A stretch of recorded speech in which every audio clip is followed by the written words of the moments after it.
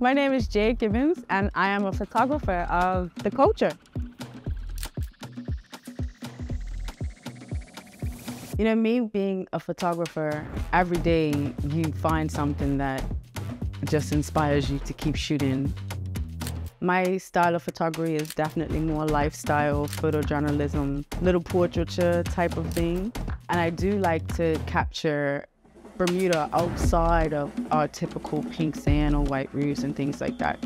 There's a certain kind of familiarity between everyone. You know, everyone's your auntie or your uncle or eighth girl or grandpa or someone. So Bermuda just being so small is special to me. Also, it's stunning. Even a bad day, it's a beautiful day.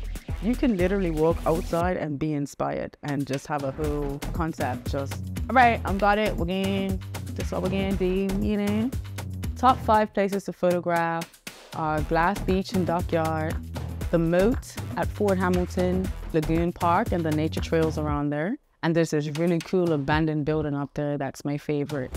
I love to photograph county game, and the Hamilton neighborhoods are really cool to photograph. All of the houses are closer together and they're really colorful, really scenic. Just, this place is special.